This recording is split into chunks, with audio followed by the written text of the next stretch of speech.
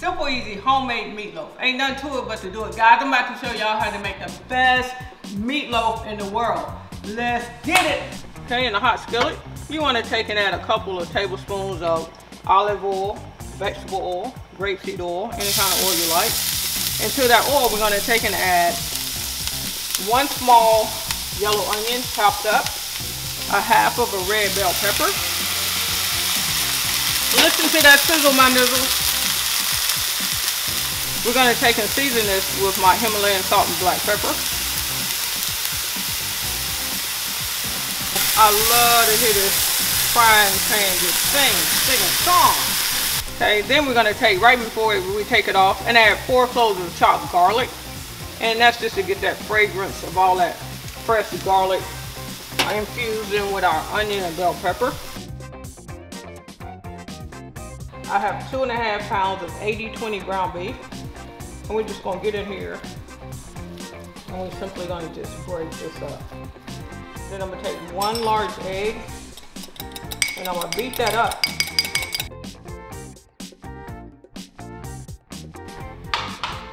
I have 1 cup of breadcrumbs.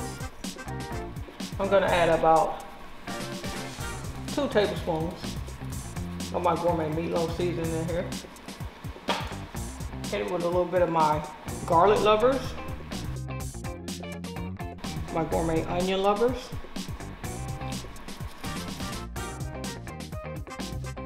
and we're just going to get in here with our hands.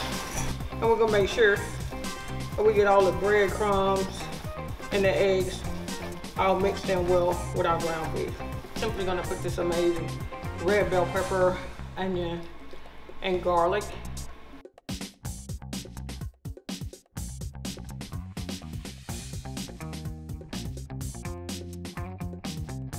And I'm gonna take and add in a half a cup of ketchup. Okay. Then you want to take and add in a tablespoon of Worcestershire. We want to make sure we got all our vegetables in there, packed in there. It's just gonna be packed so full of flavor. Your family and your friends are gonna simply love this meatloaf. Okay, we want to simply take our loaf out. And you can finish shaping it in your pan.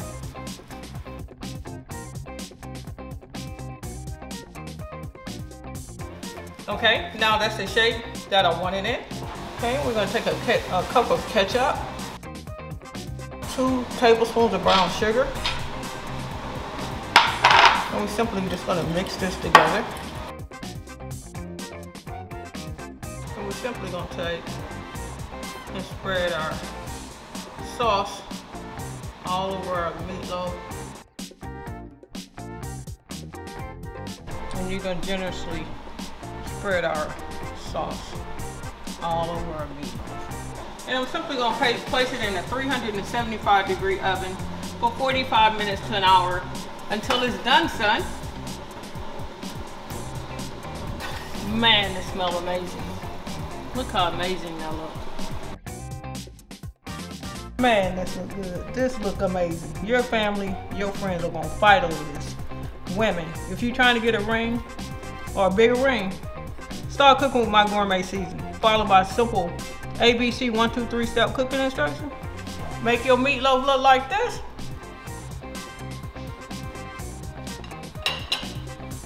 Man, I got y'all.